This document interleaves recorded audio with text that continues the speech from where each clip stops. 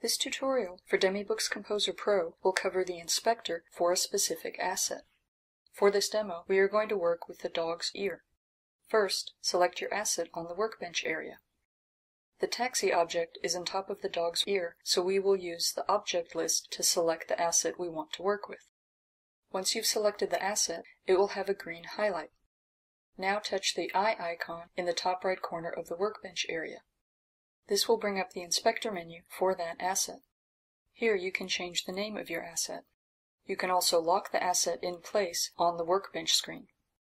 When you lock an asset, it no longer has a green highlight. Any behaviors or movements will still happen to the object when you use the preview mode. Under the Edit heading, you can cut or copy or delete your object. The options under the Arrange menu move your asset in relationship to the other assets on the page. Right now, the dog's ear is behind the taxi. The Bring to Front option will move the dog's ear in front of the taxi. It will now be the topmost layer on the page. Using the Send to Back option will move the dog's ear behind all of the other assets on the page. The Bring Forward or Send Backward options move the asset in front of or behind the next related asset. To see the order of assets on the page, touch the Objects icon in the top right corner of the workbench area. Under the General Properties heading, you can change the position of an asset by typing in a new X and Y coordinate. You can also change the size of the asset by typing in a new width and height. Changing the rotation of an object will rotate it either clockwise or counterclockwise. If you want the user to be able to drag the asset around the page, turn the dragging option on. You can set minimum X and Y coordinates so the user can only drag the asset around a certain area of the page. Changing the opacity of an asset will make it more or less transparent. If the hidden of an asset is set to on, it will not display in the preview mode. You will still be able to see the asset on the workbench area. If the Ignore Touches option is turned on, that asset will not react to any user interactivity. Any user touches will pass through to the asset under the one that is ignoring the touches. Because this asset is an animation, there is an Animation Properties heading and several options. The image sequence shows the individual frames of the animation.